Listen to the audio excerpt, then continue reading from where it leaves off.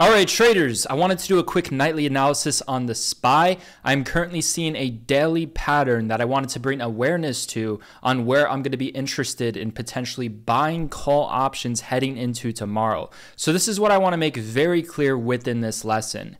If the SPY ends up gapping up tomorrow, it opens up higher than the closing price, 485.39.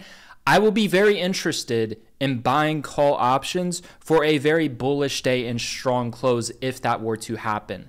Based off of the daily pattern, it is saying that if we do end up gapping up tomorrow morning, that it is going to have a strong bullish trend day close. Now, with that being said, these are the levels that I will be looking at to buy calls if it gaps up. So this is what I want you to understand in terms of the SPY.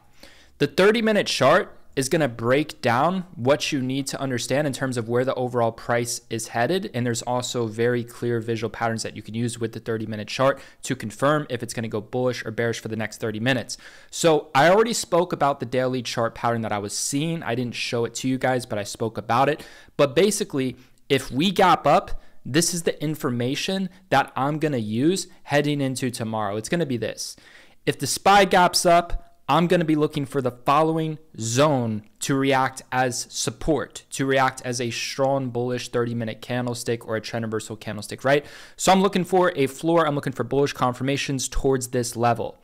485.60, 485.60 to 486. This overall zone, you can even say 486.30. But basically, if I'm getting a bullish 30-minute green confirmation, if I'm getting my bullish confirmations that I used to trade with in between this zone at 485.60 to 486 and SPY is gapping up, I will be looking to buy calls. If that were to happen, we can see a very nice spike in a strong close towards 487.80, towards the high of this wick right here, and it could potentially spike to right here, which is a previous support level that kind of just crashed and it never retested, which is towards 488.60. That's the higher end. So my charts are reading that if we gap up, we're going to see a strong bullish overall close. All we need to do in terms of confirmation after the gap up is to look for a 30-minute green bullish confirmation towards that zone of 485.60 to 486. So that's the overall game plan heading into tomorrow, and you scale out into the rips in terms of where it's going to try to have its pullbacks towards this 487.80 level. And then in terms of a major potential pullback level, it's going to be 486.60. Now, let's say that the SPY doesn't gap up. Let's say it gaps down.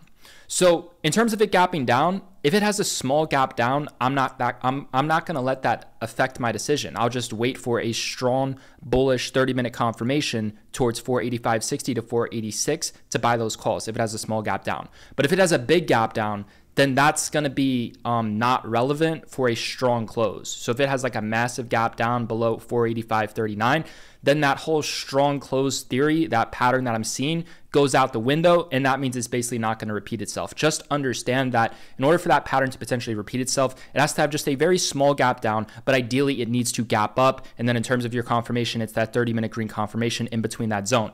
Now, if the SPY gaps down and it's going bearish, I'm really not too interested in buying put options based off of, the analysis and the pattern that I'm seeing. So in that situation, I'll be looking to buy calls at the following potential levels if we get a strong green bullish 30-minute confirmation. So the first level is going to be this overall zone.